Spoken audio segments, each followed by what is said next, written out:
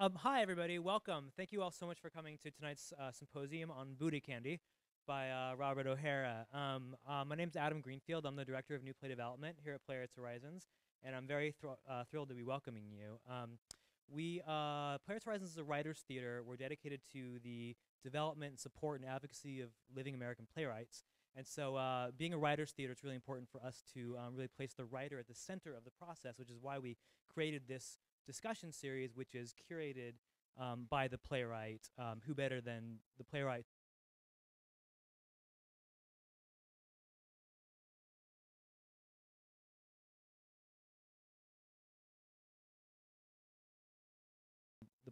to open up the conversation about his or her work. So thank you all for being part of it, and we are live streaming this from that camera over there. So if we all wave at the camera, everyone at home will wave back. And then also it'll be on our website, so if you feel like watching it again and again and again, you can do that from the comfort of your home. I'm going to introduce the panelists, and then I'm going to turn it over to the panelists to have the conversation without me. First, on the farthest to your right is Yoruba Richen.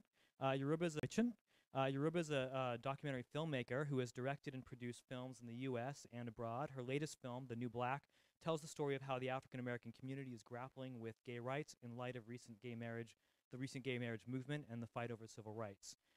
You can catch screenings of the play. I think there's 2 of them this week, in fact. I'm sorry, of the film, sorry. One on Wednesday at CUNY and one on Thursday at the Maisel Center in Harlem. And there's information on that on the New Black's website. To Yoruba's right is Billy Porter. Billy Porter is a Tony and Grammy Award-winning singer, composer, actor, playwright, professor, and director.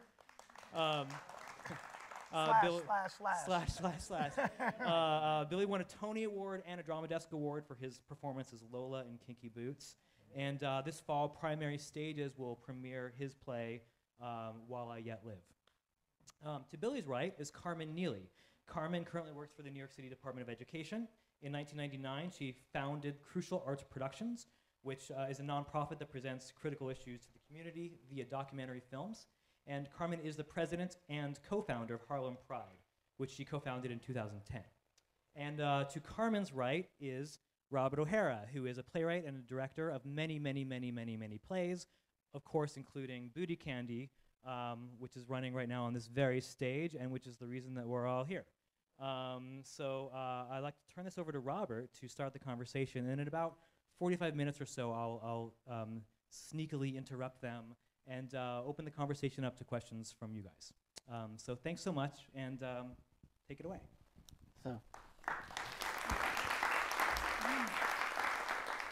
So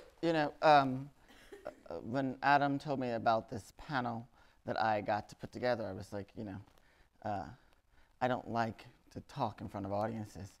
And he said, but you can have whoever you want. And I was like, okay, so we're just going to talk, and it might go wherever it's going to go. Right?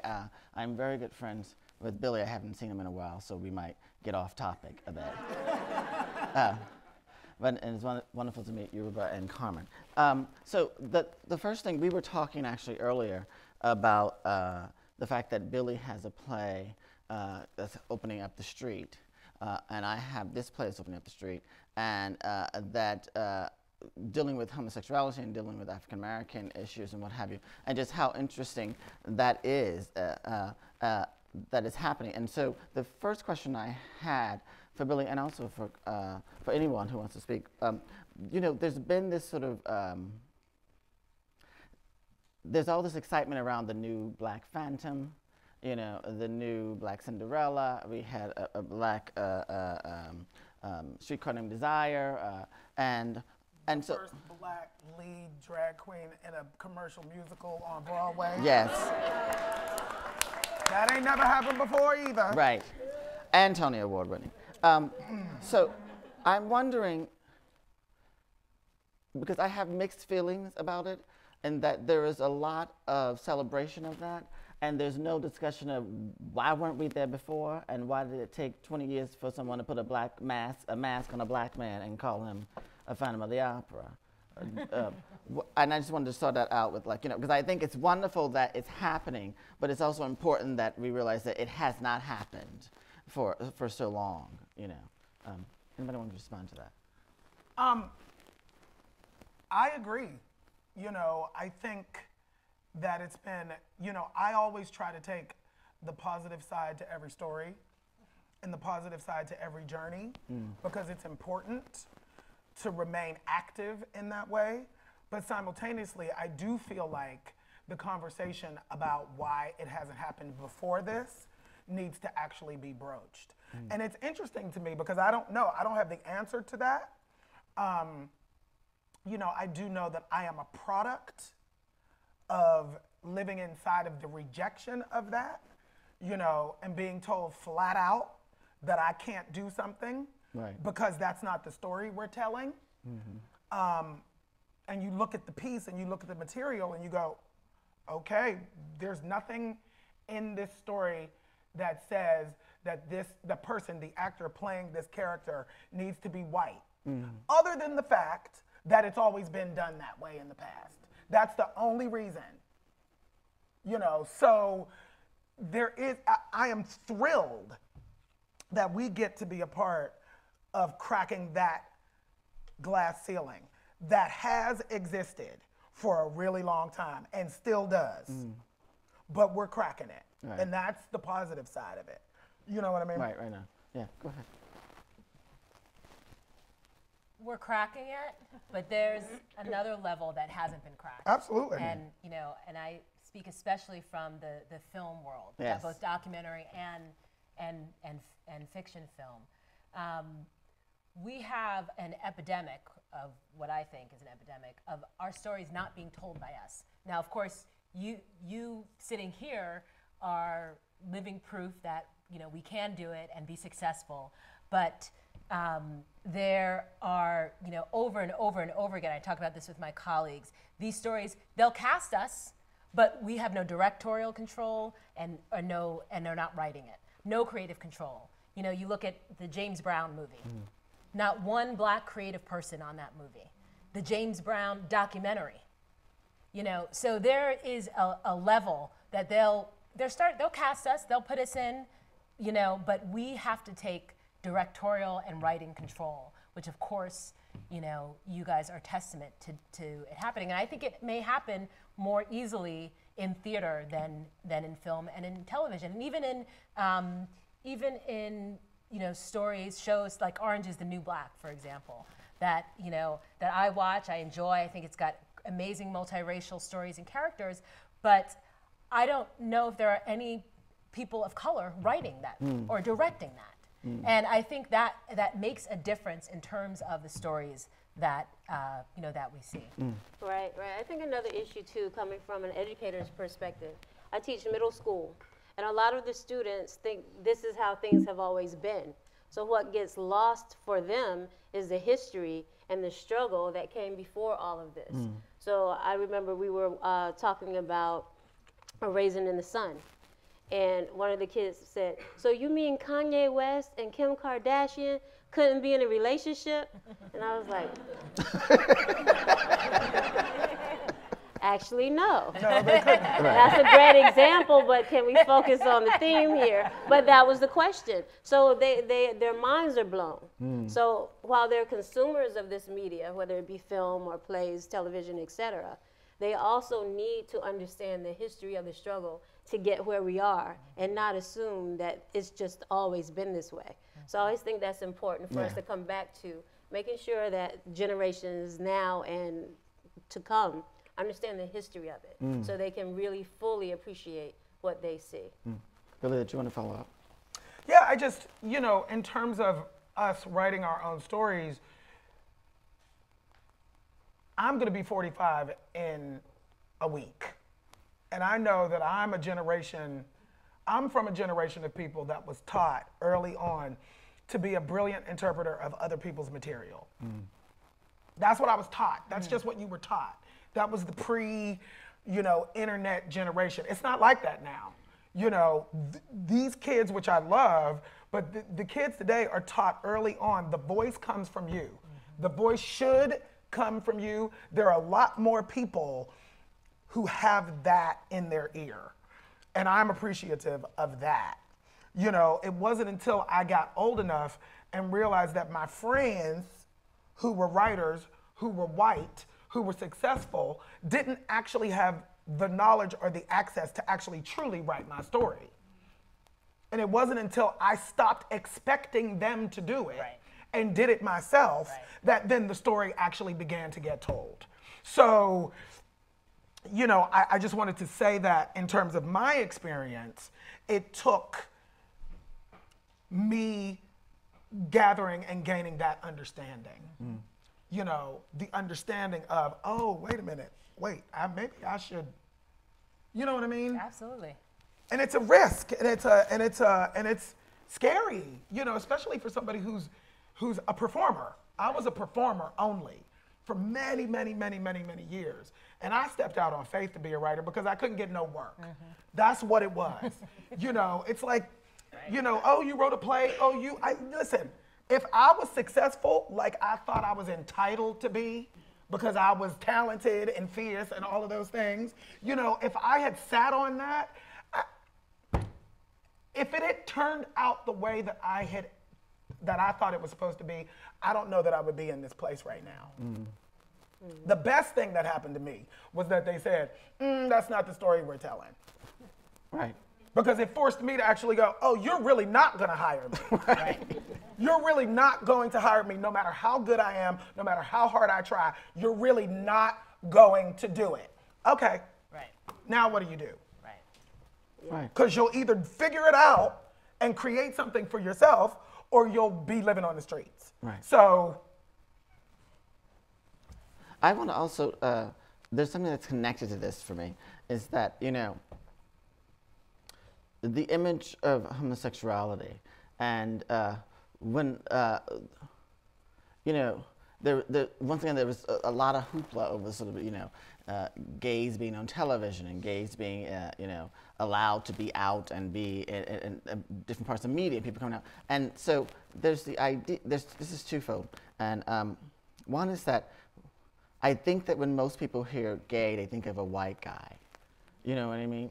And so people go, oh, but you're on, you know, Will and Grace. Or you're on, it's like the examples still don't look like me. You know what I mean? It's still just more white people on stage. And more white people on film. You know what I mean? But I'm wondering what is the connection, or do you find that there's a connection, Carmen, this is particularly for you, in terms of the homophobia, the blatant homophobia, and the blatant, you know, violence that is happening. I mean, just in the village, you know, Randy getting knocked in his face, you know, and like it's sort of like the blatant acts of violence. Is that connected to the blatant acts of coming out and being visible? I think so, absolutely. I mean, for instance, just with Harlem Pride, the organization, we are so successful because we're filling a void in the community that even we ourselves didn't recognize how deep it ran until we actually did the first event and had over 3,000 people. Now, what event just turns out to be a block party and gets over 3,000 people the first year? So therein lies the crux to really what's going on.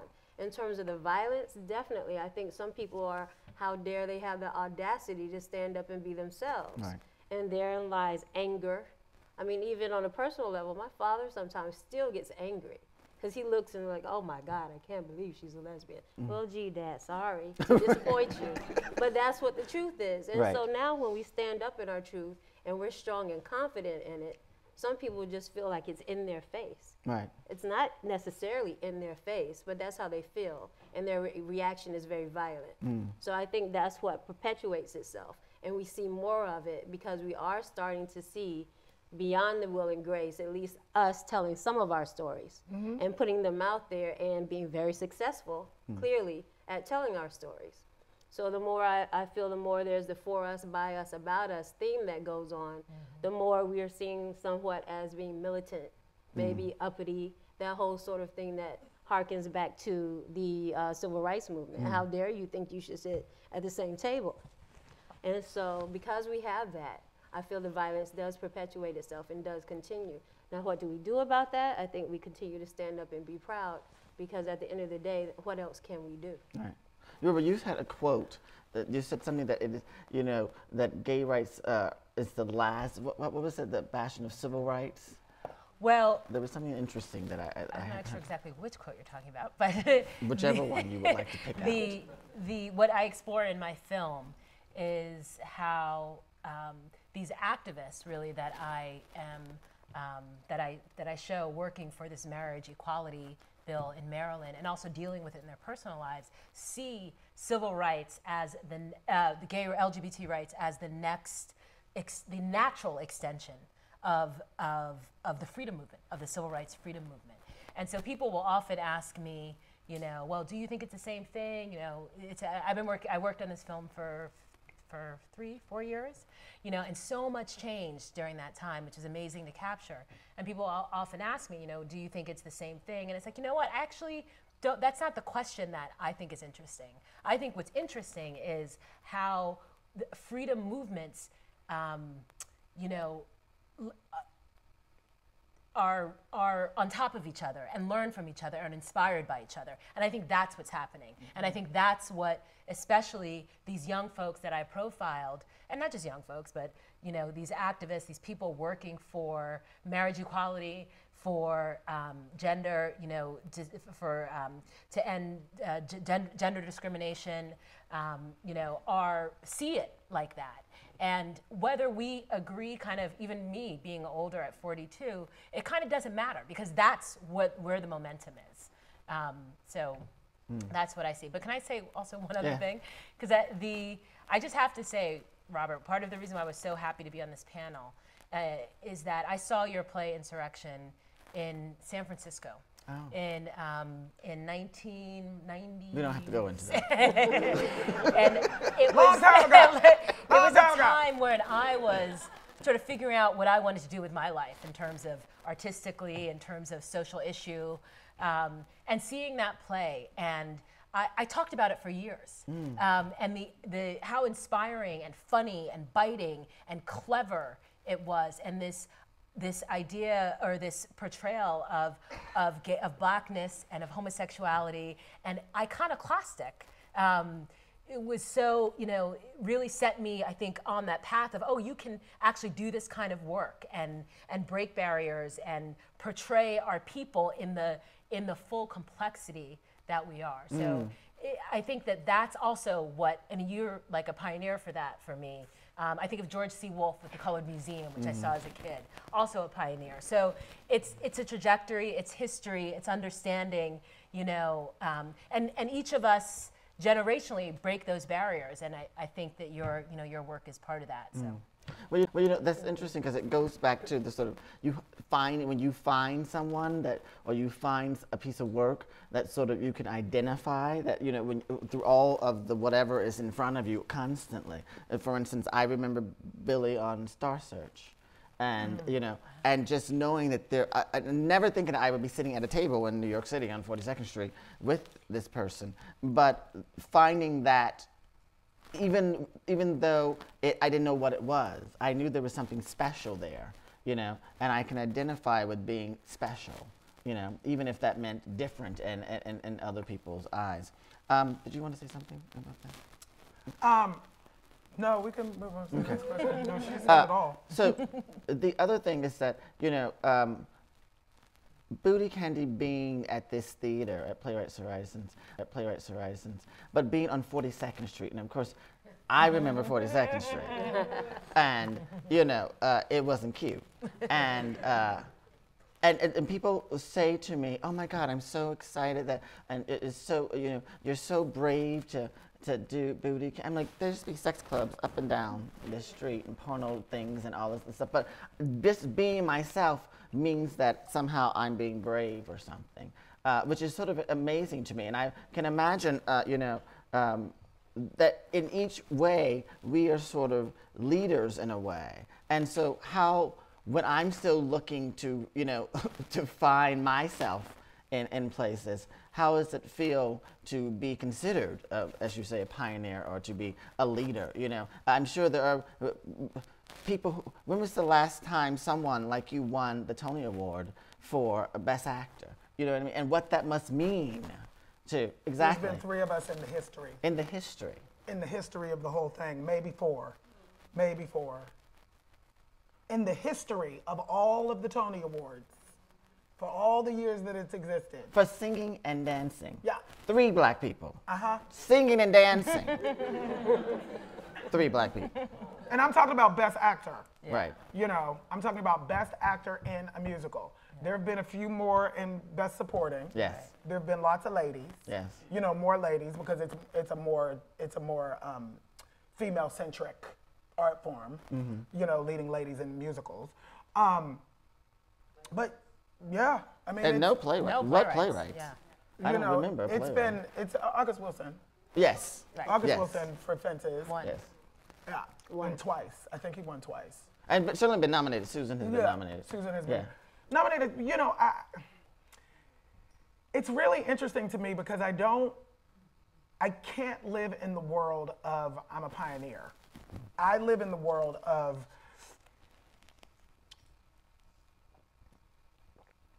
I almost was destroyed by the pressure to live the lie. To live the lie of, from the moment that we can comprehend anything, the message is, you're not okay, and fix it. Those might not be the explicit words, but that is the action. You're not okay, and fix it. So you learn to put another layer of something over your true self to make everybody around you feel comfortable. Right. Never mind yourself. Everybody around you feels comfortable, so you're okay. So you learn how to do that, but then. But you have this bursting talent. And you're an artist. Right. And you have to express yourself. And the only thing about expressing yourself, the only thing that matters is the truth.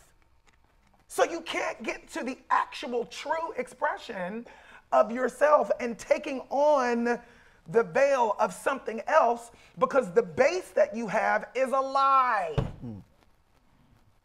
So now your work isn't any good because you're coming from a place of lying because that's the only thing that people can accept from you. So it's not until the breakdown of that happens and you can boldly say, well, if the truth of who I am means I never step foot on a stage again, so be it. If it means I never work again doing the thing I love, I choose my sanity over my fame, and we'll let the chips fall where they may. And I think that's what each one of us up here has done in some way. You know, so I didn't, you know, I walked away from the business because it was either I was gonna lose my mind or not. Like it literally came down to that. You know, so the journey of being inside of that truth and speaking a story and developing stories that you know in your heart nobody wants to hear. But they do. Right. But in your heart and what you were taught, we were told nobody wants to hear Like that. the whole mainstream sort of thing. If you do that, you will not be successful. Right. How can you be? Right. How can you write a play about homosexuals Black and black homosexuals. folks? Black Christian homosexuals. And then living with that fear, because that whole fear is what just holds you back. When you let it go, essentially the world opens up because you don't matter. What's out there doesn't matter as much as what's in here does. Yeah.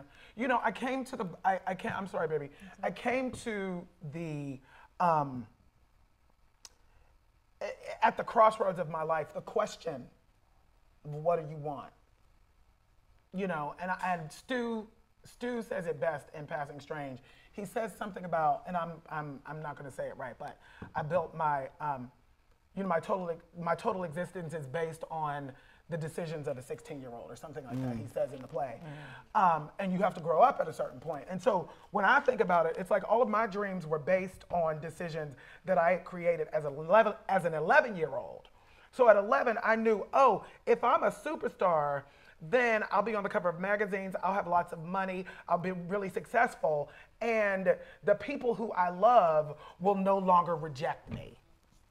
That's why I wanted to be a star, not for any other reason. You know, so then the question had, to morph into, wait, what is it? You know, what do I really, really, really want? And I got specific, and I was watching Oprah one day, as I'm wont to do. And somebody said, service. How can you be of service? How can you be of service? And I asked myself that question. How can I be of service? How can I be of service to something other than my own ego and bank account? In a business that's inherently narcissistic, how do you do that? And that was the truth. I gotta tell the truth, no matter whether anybody wants to hear it or not. You know. Yoruba. I was just gonna say the thing of they don't want to hear our stories. You know, we've been told that, you know, we're not gonna get an audience, there's no funding for it, there's no one's interested, and I think all of our experience belie that. I mean, that's we've been told lies, essentially. You know, and even if you look at what was the biggest box office this week, No Good Deed, you know, beat out, you know, Dolphins 2 or something, you know, and it's like there is a hunger to see and that's just having, I haven't seen the film, I think it's just having black actors like Idris and Taraj in it. People, you know, they have an audience, we have audiences, and what I found in showing the film, and I think Ava DuVernay, the great female director, producer, distributor, she said there are, at some panel that I saw her, said there are riches in niches. You know, we can create stories that our people want to see, and that ultimately are universal because we're artists, and so we are telling universal stories, and it's our job to make it universal. But they'll still say there's no audience for that, and that's a lie. Right. It is a lie. Yeah, people are thirsty. I mean, with Harlem Pride, initially myself and a co-founder who owns an art gallery, he always had an exhibit to celebrate Pride, and we were trying to figure out how to promote it. And this particular exhibit was erotica. So instead of the typical wine and cheese reception, I said, you know, we should have a party, throw some house music in there, and have the kids come out. So we're about this, and we do a little logo. I put the logo on the shirt. I'm going to different restaurants and my regular hangouts. And people are starting to say, hey, what's this Harlem Pride? They see the colors, rainbow colors. You know, so I tell them what it's about. It's about, you know, some of Harlem same gender-loving LGBT people coming together to have this event. Next thing we know, the event actually happens. Initially, it's a block party, just one block, 3,000 people. We had politicians, we had the newspaper. That's when it got real, because then we realized we had a niche, right? People were thirsty, and we ourselves were thirsty, but we just didn't even recognize the need as well. You know, the thirst, you could be thirsty for something you want, but there was just a vindicated need there, and that's how we've grown so much in 5 years. And then we had shade, and you know, you're gonna get shade. People, oh, you're trying to compete with downtown. No, really, we didn't even think about downtown when we put it together. It was really not a thought. Well, why is it the same weekend? Well, the Block Association had that weekend and already had the permit, so that's why it was that weekend. And we just kept it happenstance. But people want to throw their own little, you know, wrenches into the mix to try to make it something that is not. But that's what happens. People are hungry. They're hungry for their stories, and they're hungry to be validated and to see themselves outside of themselves, to know that there's community there. And that's, again, what art does. It builds community. It helps you see yourself outside of yourself. You know, so they want me to allow you all, before we allow the audience, to ask me any questions that you had. You all have seen the play. And so I'm particularly interested, and if, you know, I don't know if I was watching it the other night, and I was saying to myself, I don't think I've seen two black lesbians on the stage, before. And I'm sure I must have in some way. but I don't know what play requires two people to play lesbians. And even though it is a scene that is completely and totally ridiculous, most of the play is ridiculous. But the fact that they exist in space in front of someone was sort of interesting. So I'll just throw it out as to open up if there's anything you guys want to comment on or ask me about before we go to the audience. Yes. I'll start. So kind of two, let's see if I can weave two into one. I first saw your play in the Insurrection in the 90s, and you were at Columbia. You went to Columbia, yes. right? So I remember reading about you and curious that you chose directing. You were in the directing yes. school, right? So I'm curious just a little bit about your trajectory and how you came there. And then also you just said, I mean, the play was hilarious. It was outrageous. I think in the pull quote, we got it said it's to offend, amuse, it was like all these things. I was like, oh yeah, that's actually right. That's actually what it did. But you said it was ridiculous, you know? And how did you choose these vignettes, why this format, this way of telling the story? Well, you know, as Billy and I was talking, that, you know, I was incredibly influenced, especially for this play, on George Wolfe's Color Museum. And Billy, you're going to direct that at the Huntington. Yes, I'm directing that at the Huntington in the winter. Yeah, and it was just it was the first time I saw a black gay person on stage, and he was not having it. Yeah. Right? And he was not a victim. No, and you know, and it was snapping and all this stuff. And I actually, a little known fact, played the character in college, horribly. But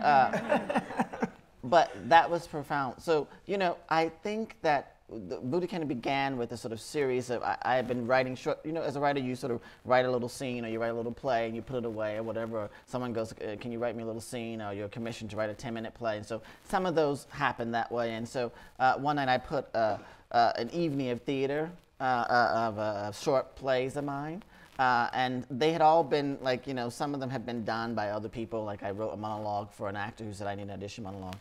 And so about 5 years ago, one of the artistic directors of the Woolly Mammoth in DC said, you know, I read that collection of plays, you know, and I think that there's some characters in it that might be interesting to pull forward. And I was like, well, they were all written at various times for various reasons, and I don't think that they work that way.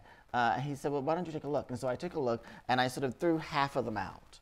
And there were a handful of them that I sort of kept, and they didn't have really names to them. There was not, like, for instance, the Drinks and Desire scene with the two men. There was no Sutter and Roy. There was just two guys in a bar, right? And so then I began to give them biographies and connect them to each other, and then write whole other pieces of the play and rewrite them, whatever. And so that's what came of it. And only because, you know, I knew that you could do that from Color Museum, because my trainee would have told me that you can't. My trainee would have told me that you can't do that. That in fact was not a play; it was a bunch of vignettes, you know, and that you couldn't weave a nonlinear story. That it was more of experience and not a narrative, you know. And so I tried at the end of the first act to rip any sort of semblance of a narrative away from the audience by examining the pieces as individuals and saying, you know, as I said before in Talkbacks, I didn't want audiences to leave the intermission and go, well, I wonder if, you know, they're going to fall in love, or I wonder if she's going to have that baby or whatever.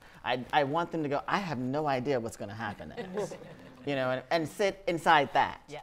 You know what I mean? So that's where that came from. As for, you know, my Columbia days, I grew up in Cincinnati, Ohio, and my grandmother had 12 kids. And my mother was the oldest daughter. And so I was one of the older grandsons. And so most of my aunts and uncles were teenagers as I was growing up, and they were out of control, right? And I was 3. And teenagers say horrible things to kids, right? They don't think of them as your uncle. They think of it as, you know, the little kid, right? And I was effeminate. And I was sang and danced and wrote stories and what have you. So you know, I learned very early to sort of toughen my skin and sort of use my power of my language. And also I was being highly educated because I loved school. So I began to sort of like have this sort of relationship to language. And I went to college, and I never thought I would be an artist. I thought that was a hobby. I just wrote those plays or whatever as a kid. And then I realized that you could be an artist, and I applied to Columbia, and you know, I came to the story is I came to Columbia. They said for my interview, and they said, you know what, you're one of our top candidates for the directing program. I applied for the directing and the writing program, and you're one of the top candidates for the directing program. And I was like, oh, great.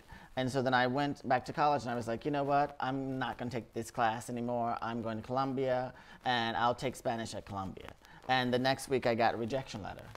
And I remember one of the my counselors in high school saying that if you get a rejection letter, you should call them up and tell them that you're really interested and maybe you're going to put on a wait list. So I called Columbia up, and they were like, hi, Robert. And I was like, hi. And I was like, you know, when I was there, you said I was one of your top candidates, and now I got a rejection letter. What's up with that? And they're like, hold on for a second. And the dean got on and said, we sent you the wrong letter. And that you really got into the directing program. We haven't decided on the playwriting program yet, but you got in. But you definitely got in. You'll be hearing. To this day, all I have is a rejection letter from Columbia. And so I showed up. Wow. And it was like, oh, I'm here. And they had been sending me financial aid stuff, so that's how that became, you know. Yeah. Wow. Did you have a question? Wow. And so, Billy, I want you to talk about because we were talking, you said something about how we wrote the same play in a way, and that, you know, my play is a satire. Yeah, we met, what? You don't have to go into all A that. long time ago. We met a long time ago. And I've always been a fan of Robert's work. And Robert was one of the people that actually, you know, I looked to as an example of someone who could develop and create their own work when I was trying to find the courage to do that myself.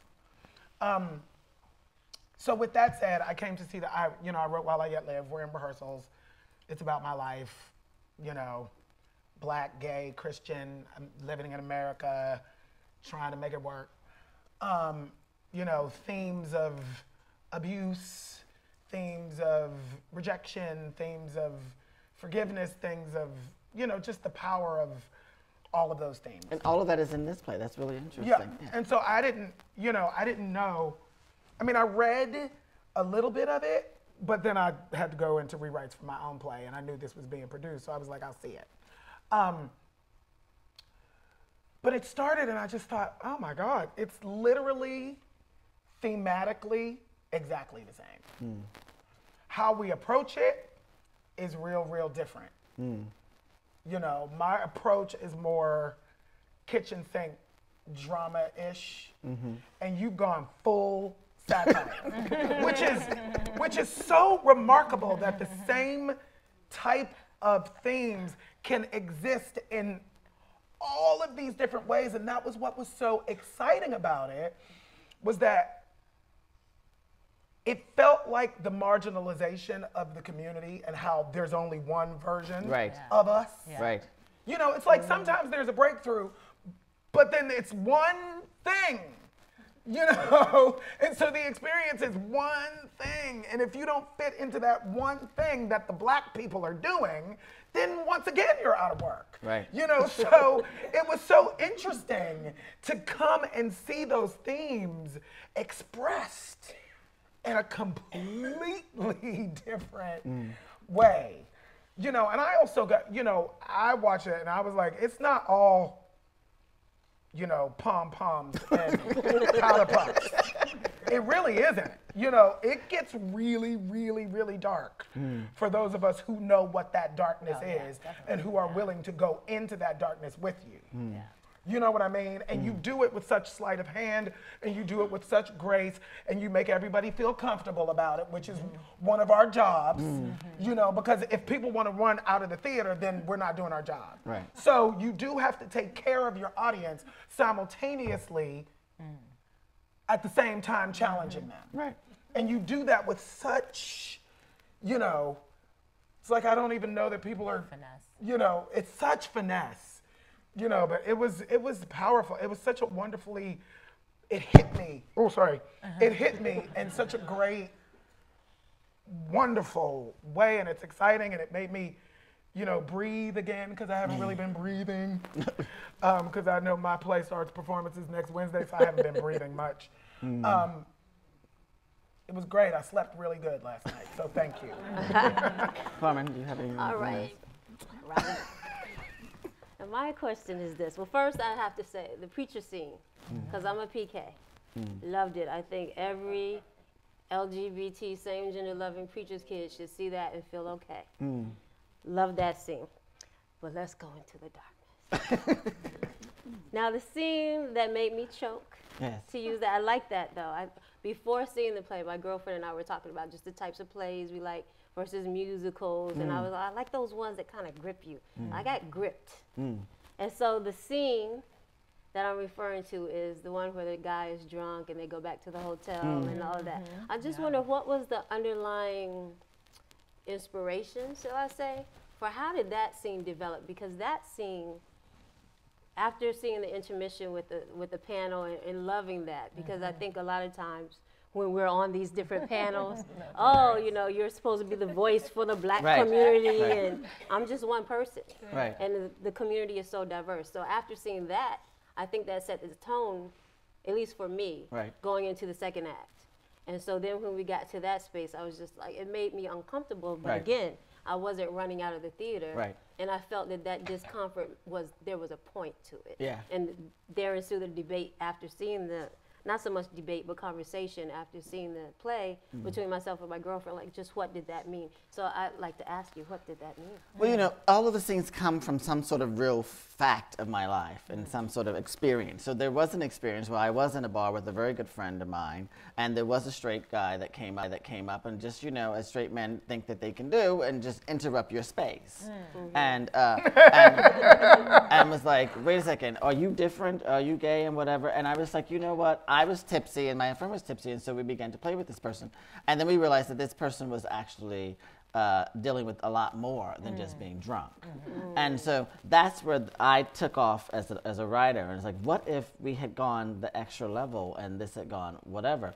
And so, you know, in terms of Bootycandy, it is about how one deals with rejection. And I was thinking, I have friends that, you know, will burn down a person's house, you know what I mean? Call up every person they ever been with. And just so that, I think that Sutter was sort of trying to deal with his own rejection. And I think also the title of the scene is called The Last Gay Play, which refers, of course, to George Wolfe's The Last Mama on the Couch play.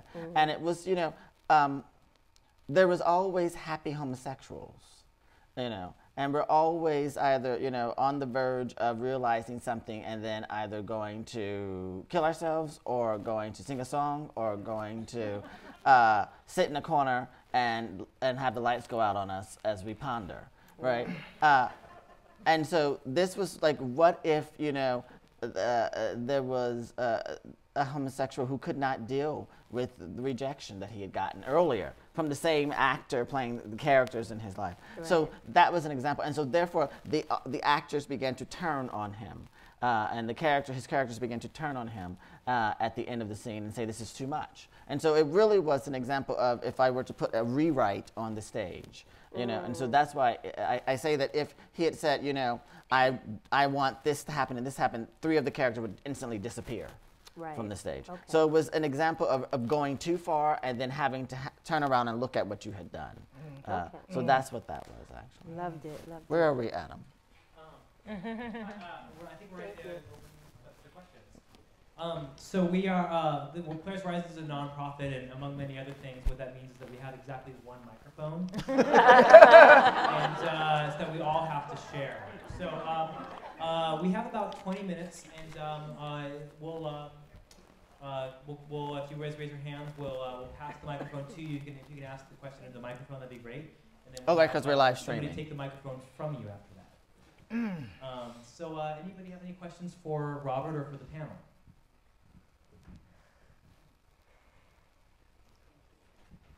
Are you guys not disappointed that this is a white audience, white middle-aged audience? I'm done being disappointed. Me too. That does not help me sleep at all. That doesn't. It's not all white. It doesn't do anything. So no, I'm not. And not anxious to try and attract more black people Of course. into the theater? Always anxious and always doing that. Always setting out to do that. You know, but it's something that is ever evolving, and it takes patience and it takes time. That's where I am. I don't know about the rest of you. And you know, I think that the black people who I know several of the people of color in the room, actually. Yeah, I think that the people who are here want to be here. I don't want people here that don't want to be here. So I'm grateful that you're here, you know. Yeah, is anyone else? Yeah, well, I'm certainly grateful. I think diversity is good, and I think having this conversation and actually having some of our opinions and thoughts and ideas being heard by you all is a positive thing. Yeah.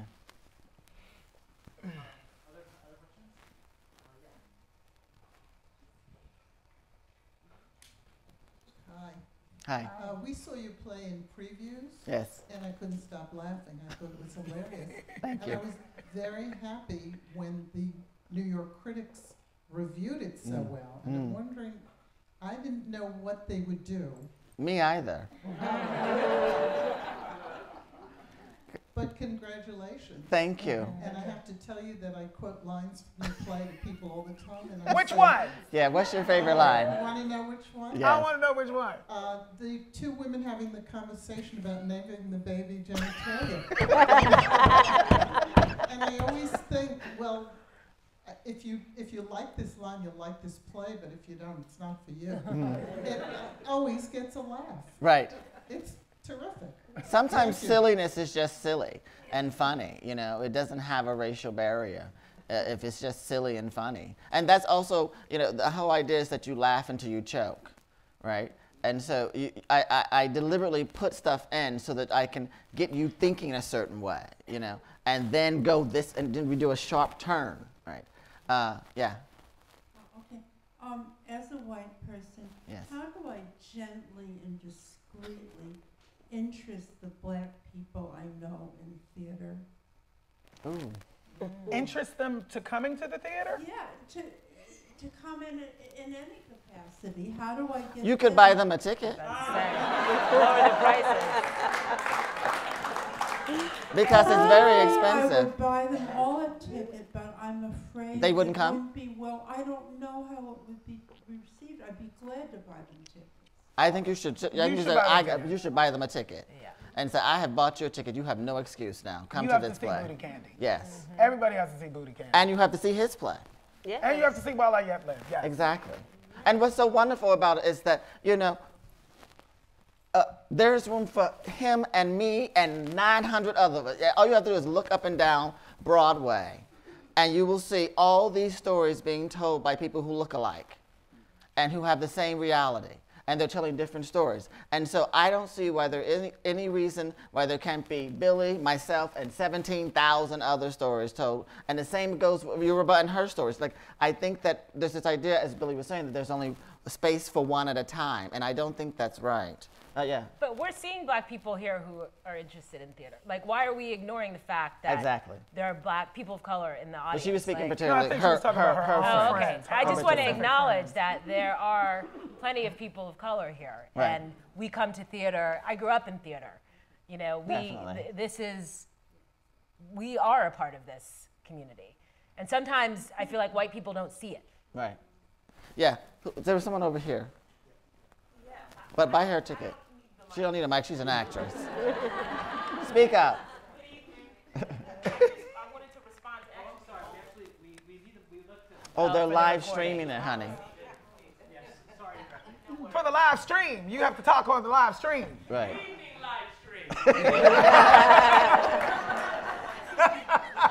But just to comment on the two comments that were just made, I think one of the reasons why you will see a lot of brown faces starting to enter the theater and be here is because that there are stories that we can see ourselves on stage. That hasn't happened for a long time. I'm a recent graduate student from Yale. This is a good friend of mine who just came out of a program at UNC. And one of the reasons why Bootycandy was so exciting to me, one of the reasons why I Let Live is so exciting is because it has brown faces. It's telling another story. I do a lot of classical theater. I didn't become interested in Shakespeare until I saw people that looked like me doing it. And now I do it all the time. I'm doing The Tempest at La Mama. All The right. 2nd of November. Exactly. Promotion! And that's called a plug. But that's why it's so exciting. This panel is so exciting because it features, you know, for African Americans or brown people or black people, however you want to refer to them, it features them. And in that way, I feel like I'm being featured. And you want to come out, and these stories need to be told, and they need to be heard. So buy a ticket, because you won't know unless you offer it to somebody. You don't know how they're going to respond or how they're going to receive it. And a lot of different people can introduce different types of people to the theater. It doesn't matter about race, you know, color, creed, religion, none of that.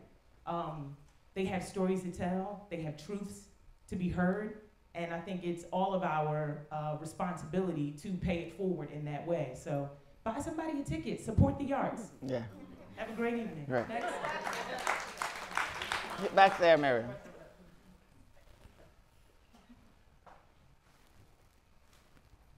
Hi.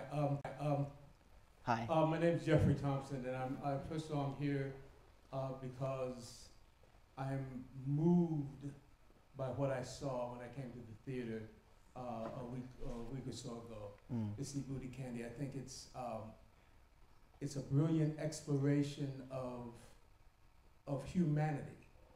And the humanity is larger than just the people that I see on the stage. I like Yoruba. I fell in love with you when I saw Insurrection years ago. And I thought that your ability to break through time and space and put us in unusual situations at a blink of an eye was something that I thought was any playwright would be proud to be able to do what you do with that. Someone used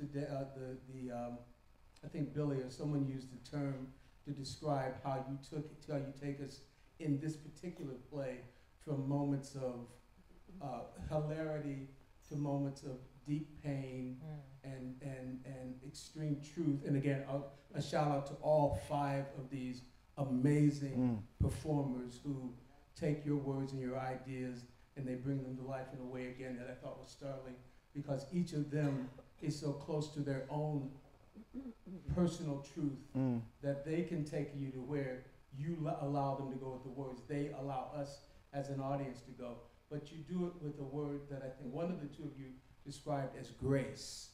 You have a grace in which you snatch people to places that they probably would not go if you gave them a warning of what was coming.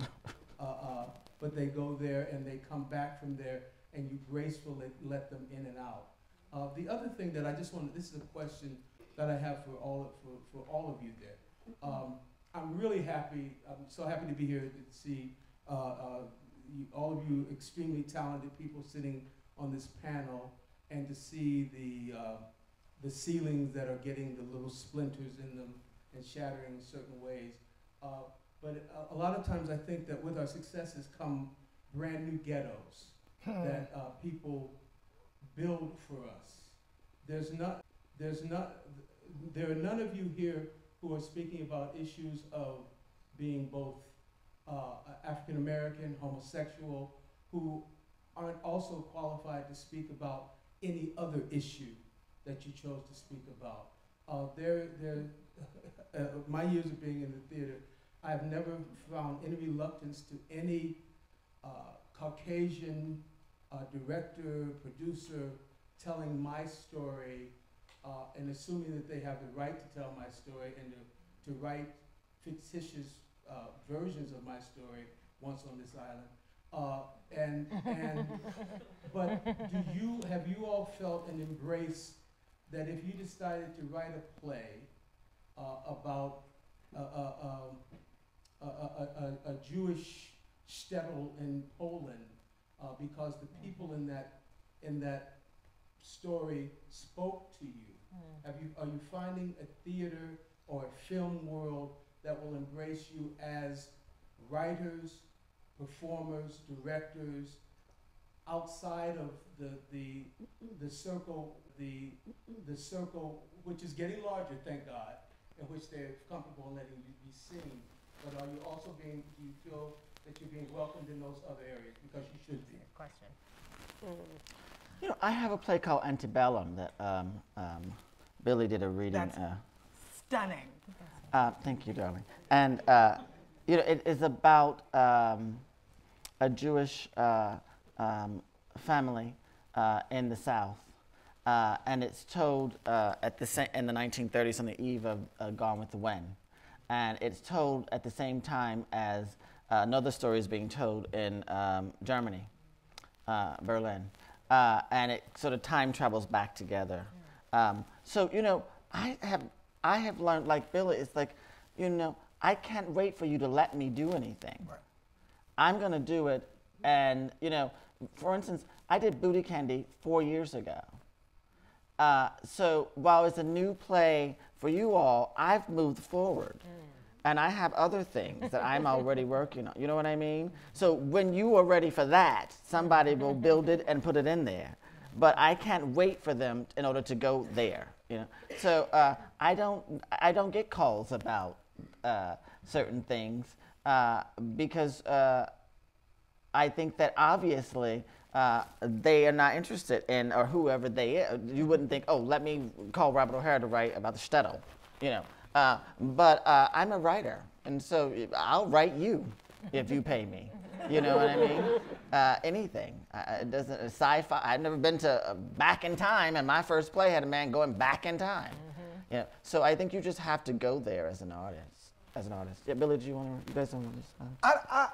You know, I'm still so new in terms of what I'm writing, what I'm being produced, what's being produced for me. So I don't know. I know I did it. I created a review of Sondheim's music back in 2007.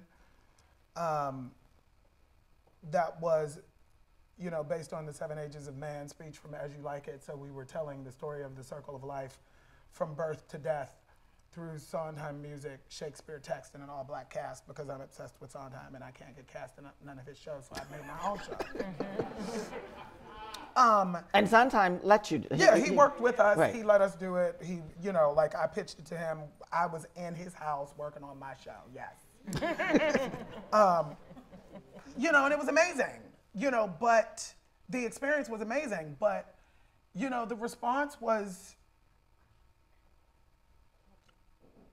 questionable, and not because of the work, but because there were audiences that were not ready for R&B, soul, gospel, hip hop, and rap arrangements of Sondheim music. Not yet. They were not ready. So, you know, I don't know. I'm still gonna do it. You know, I'm still gonna continue to do my work. I'm still gonna do it because I'm an artist and I have to. So, you know, hopefully, you know, I'll be around long enough. And so Yoruba and Carmen, you guys have done stuff that I can say that people may not be ready for it. You know, Harlem Pride, are they ready? You know, you found out that a number of them were, but you had to go out on faith. You know, because you could have had 5 people show up. Exactly. You know. Initially, we didn't necessarily think people were ready for it. But what people really aren't ready for is our overall push right now to have a community pride center uptown. People, why do you need one uptown? There's one on 13th Street. It's in the Village. Well, guess what?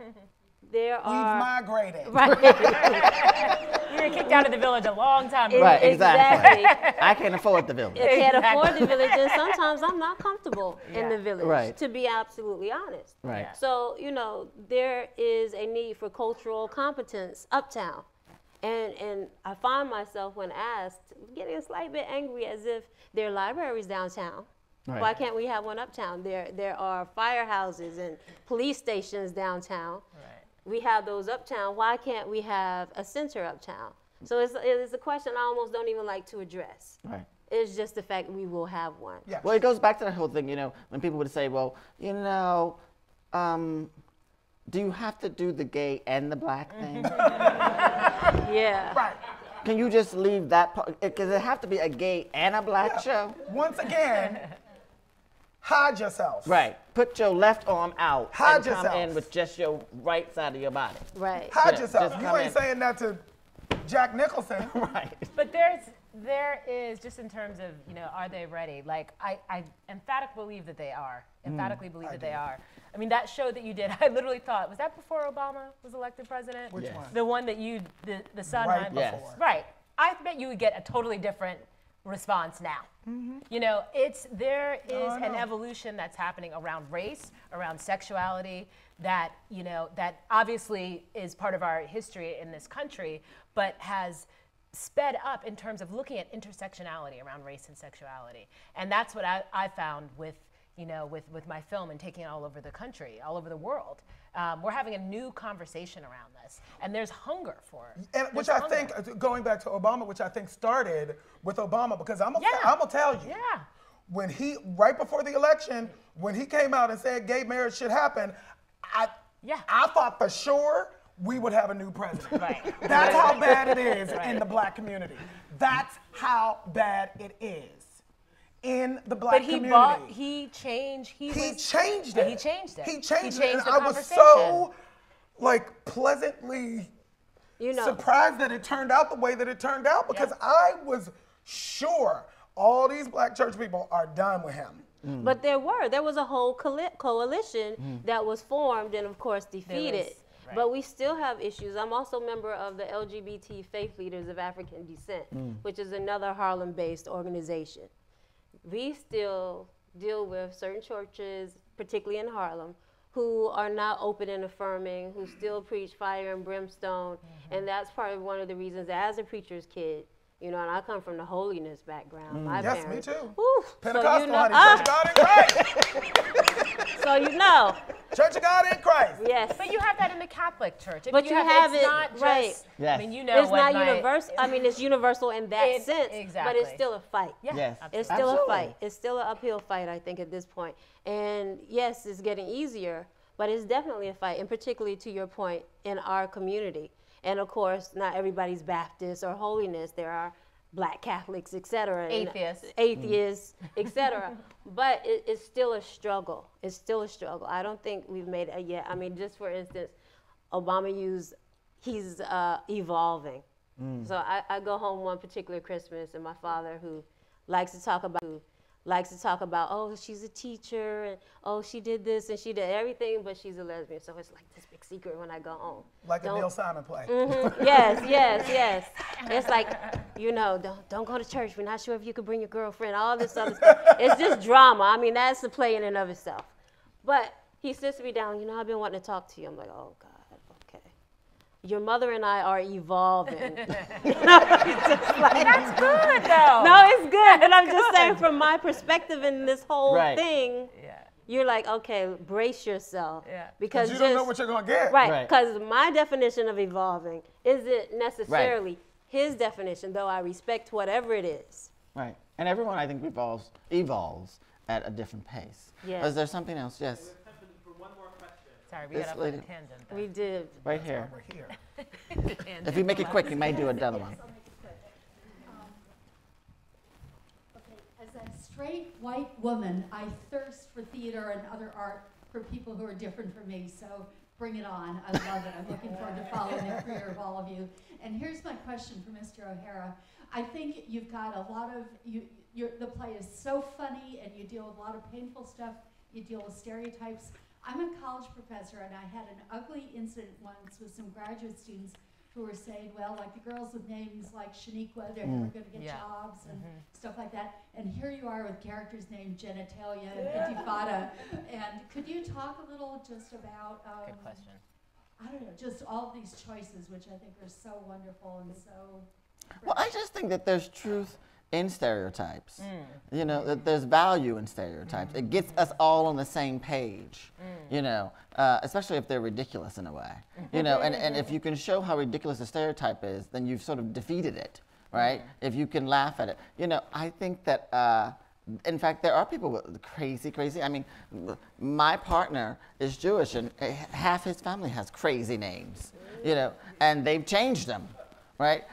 So I don't think it's particular to black people or any group of people, but I think that if you put a stereotype on stage, if you keep at it long enough, you can find a truth inside it. So, you know, the genitalia stereotype is that it has a ring to it. You know, there's a grace to it, and I'm gonna punch you in your face. Right, but people, and they're on the phone, And everyone has it wrong. Someone thinks she's calling it this, and it's all about things that you're not supposed to say, right? So I sort of try and play around with things that you're not supposed to say and what you're not supposed to do. And yet we all do that. We all have genitalia, you know? So what are we hiding from? Yeah. So that's where the idea of stereotypes come. I love to play with those things because then I can choke you with them. So we have to end now, but I just want to thank these panelists for a terrific and I want to thank you all so much for coming out tonight to join us and be part of the conversation. Thank you all and have a great rest of your evening. Thank you. So excited to see you.